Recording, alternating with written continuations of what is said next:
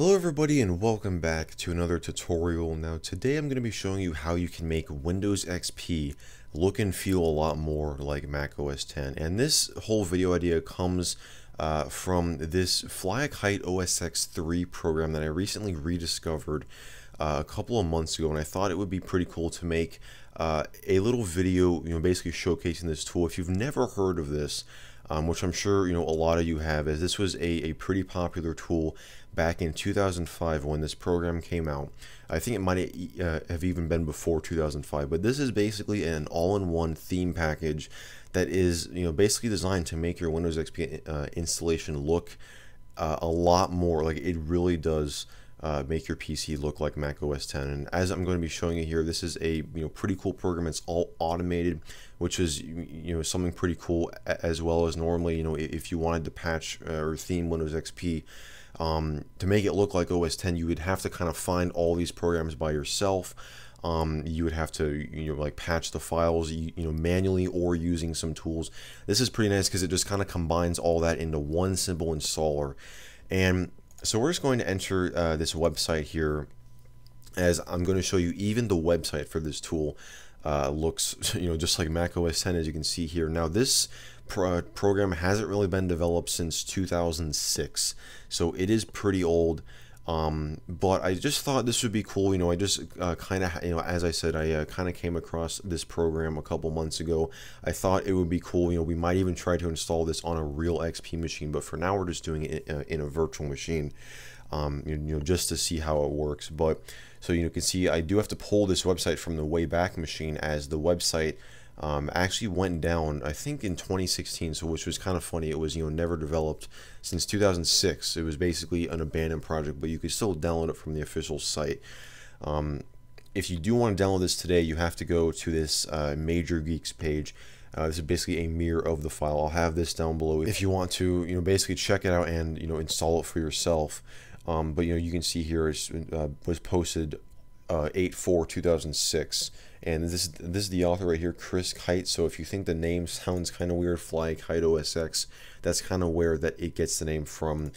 This author's last name, kind of I guess sort of play on words type thing.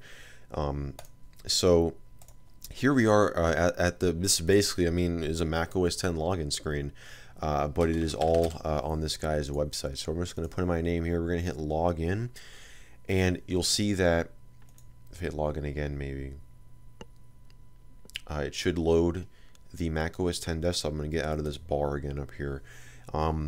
So yeah, this is it. This is, again, from this guy's website. He put a lot of work even into his website to make it look like OS X. And again, this is something that you're going to probably see like 1 or 2 times. You're not going to think about it again. So he put a lot of effort into this. So like the whole program, just from this, I thought, at least back then, that it was going to be pretty cool. So this is like his little blog post thing here. You can see he hasn't posted since 2007. And if you wanted to, when this came out, you would have to go up to downloads here and hit FlyAKiteOS 10, and it would bring up a list of mirrors and stuff. It doesn't really work anymore. So this site is just kind of here for, I guess, like archival purposes, as it is on the web archive. So that is pretty cool. Even like this little dock down here looks pretty cool. So that is neat. But let's actually get into, I actually got to download the program. Alright, so we've got the file downloading here. It's almost done. I did have to download it from Softonic because the Major Geeks link is apparently down. So we're going to run this right here. And this is it. As you can see, it does this like nice little fade in effect, and then it brings up the installer. And this installer gives you a lot of options. We're just going to accept the license terms. And this is basically the change log, where in here you would see all of the notes and everything in there. And you can see the last update was February 25th, 2006. So this is where we can choose what we want to install. So you can choose to create a system restore point. It's got system file modifications. This is probably necessary, as you do have to actually install the UX theme multi-patcher in here, and it modifies. Just look at all these files that it modifies. Even for like an Office suite, it will also kind of try to retheme that as well. I don't have an Office suite installed on this computer, so we're not going to be able to take a look at that. But we're going to take a look at how Windows XP you know, like how that it changes that. But we're just going to go through, and you can see we've got a lot of stuff here. It installs all these programs. It's got skins, extra software, and tweaks as well. We're just going to go with all this and hit on next. And this is where that it gives you the options if you want to use the 48 by 48 or the 128 by 128. We're just going to go with this. We're also going to, since we're on a widescreen monitor, we're going to use the widescreen boot screen. And you can also choose to add the OEM branding to system properties and show the administrator account on the welcome screen. It does all this right here for you. And when we click on install, the install process does take a little bit because it does have to actually manually go through and patch all those files. But the nice thing is you don't have to do anything because it does it all by itself. So you can see here it will tell you exactly what it's doing here. And this is where it starts to patch the UX theme DLL and the Shell 32 DLL. And it goes through and modifies. It's actually all these CPL files are control panel, like the little sub menus in control panel. It modifies all of those. And something else that it does, which is pretty cool, is it will automatically move the taskbar to the top of the screen using some mouse scripts, which I'll just kind of leave it recording so I can show you how that works. It is pretty neat. The last time that I tried to do this in a previous take of this video, it failed for whatever reason. So right here, once it finishes installing the program, this is when it should move the mouse. Yeah, see here, move the taskbar. As you can see, it tries to do it. I think it's trying to grab over there by the clock, and it's not. Yeah, see, it failed to do it again for some reason. But that obviously wasn't me moving the mouse. You know, it was doing it all by itself, and so we're just gonna have to manually do it here. I don't know why, because I tried it like 2 times. It worked fine. The last time that I tried it in a previous take, it didn't work, and now it didn't work again. I don't know what's causing it. So we're just gonna move this up here. As obviously, you know, if you can't tell, this is going to be themed to look like the Apple menu, and they're going to put it's going to put a dock down here on the bottom of the screen, which is how Mac OS X works basically. So we're going to hit on reboot now. The boot screen I don't think will be changed on this first reboot. I think it takes another reboot, but the boot screen is pretty cool. You know, it looks like a Mac OS X boot screen, and it is widescreen. That's the other thing. So that's going to look cool as well. So this is the last time that we'll see this classic XP login screen, as on boot up. It's for whatever reason at a very low resolution, but you can see it's the classic XP boot screen. But you can see, you know, once it finishes up, it will go to a new, I guess I almost called it a lock screen, but a login screen. And because I enabled the administrator account, it will have us in here basically choose what user that you want to log on with, and you have a shutdown option right here. It's all themed, even, you know, like there's a whole shadow on this window. It's got the tiger background. So we're just going to log in with my user account. And you can see that the cursor changes. It's got the Mac OS X beach ball. For whatever reason, it didn't change the wallpaper. It should have changed the wallpaper, but we can manually do that. This is not like good for this video. It literally is supposed to change the wallpaper and supposed to move the taskbar to the top of the screen, but it didn't do that. But you know, you can see here the taskbar has totally been reskinned. There is a new dock in here. This is actually RK Launcher. I'm just going to go in the properties and change this to, is there an OS X theme? No, I guess we got to go in here and do desktop. I don't know why it didn't change that. It should have, but I think it's aqua blue. We'll just apply that. We want it to be stretched. There we go. So while we're in here, you can see that all these windows have been reskinned with the aqua buttons and the aqua menus and all that.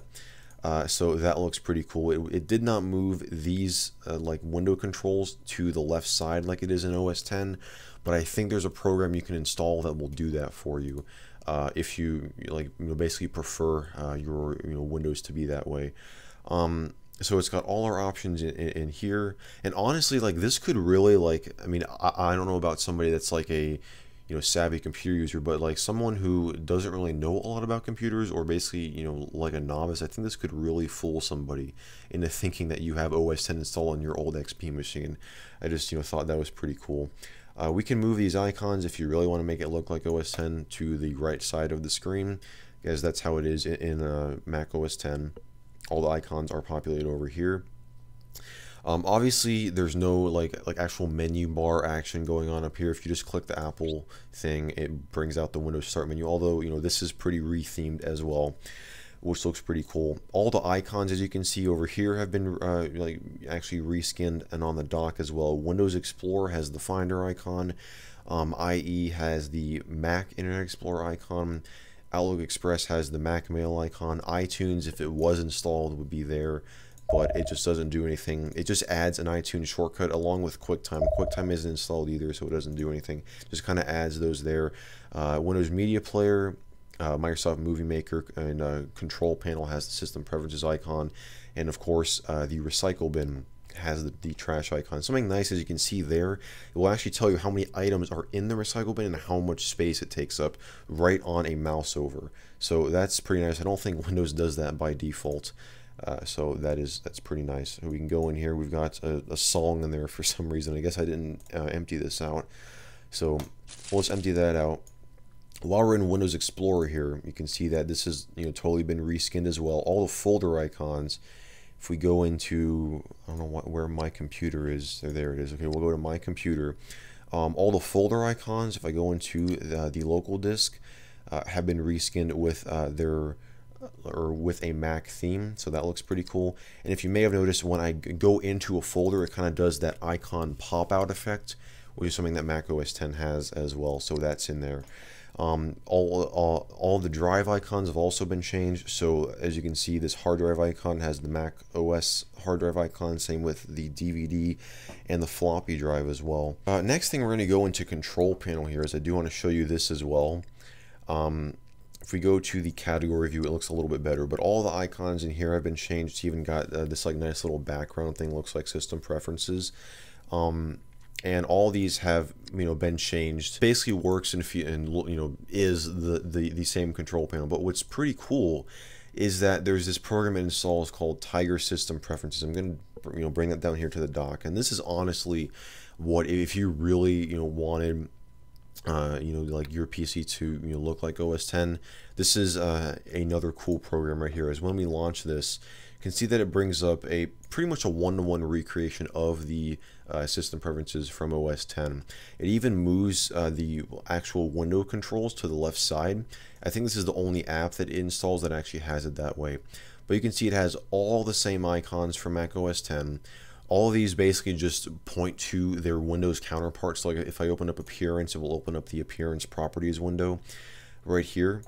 And all of these basically do that. There's some like dashboard and expose that, you know, just don't do anything because like this isn't like actually properly set to, you know, like to go to something. But it's got, again, all these options in here, and you've got this other thing that says processor, and I think this opens up your Windows system properties. Oh no, this actually opens up CPU-Z. Apparently that's installed on here. So I think this is, it thinks I have a Pentium M for some reason, and then it says a Core i7 7700K. Yeah, like that's the same thing, right? I don't know why it thinks I have a Pentium M, but okay. So let's see if it shows the main board. Okay, memory. It's got the memory right. What if it shows, oh yeah, I only gave it 2 cores. It's not going to show the 8 cores, but so that's interesting. That must be like something weird with that version of CPU-Z or something. But so yeah, I mean, this is pretty cool. Honestly, if I were to use this, I would probably leave this down, you know, in place of this control panel icon, and just give this icon so it looks like system preferences. You might also notice that there are shadows on all the windows. That is through a program called, I think it's Y Shadow something. If we go in here, you can see that it's basically, you know, giving you a nice like this folder with all the software and the tools that it installed. But yeah, this Y's shadow thing, if you kill this process in Task Manager, all the shadows will go away. So this would probably be something like if you had like a, you know, beefier computer, you know, with like more RAM, your system could probably handle this. But if it didn't, then, you know, you were probably just going to want to turn that off. But obviously, you know, on this video here, it works perfectly fine. And these are all of the tools that it uses. iColor folder is the tool used to change what the folders look like. Object Dock and RK Launcher are the two docks I installed. RK Launcher, in my opinion, looks better than Object Dock does. You got Tire System Preferences. Uber icon is the thing that uses to modify the icons. You've got WinRoll, which I'm not sure what that does, and Wise Shadow. There is also, I think if you press Alt-Tab, yeah, it has changed the Alt-Tab switcher as well. To do something sort of like expose, but it's not really. I mean, because it just basically shows you like a snapshot of the desktop, and when I change, it will basically get rid of all the other windows except for the one, just to focus on like where its exact position is. So that is pretty cool. Honestly, there's a lot of stuff in here, but this video would just go on forever if I went through every little thing. So I mean, I think that's pretty much going to wrap it up for this video. I hope that you guys enjoyed this, pretty different type of tutorial video. And if you guys want to see more videos like this, definitely be sure to let me know down in the comments below. I thought, this was pretty fun, taking a look at this old Windows XP theme. Let me know if you guys have, like ever heard of this before, and if you have, ever used it. As that would be pretty cool to see as well. So yeah guys, that's just gonna about wrap it up for today's video. I just want to thank you guys so much for watching, and as always I will see you in the next video.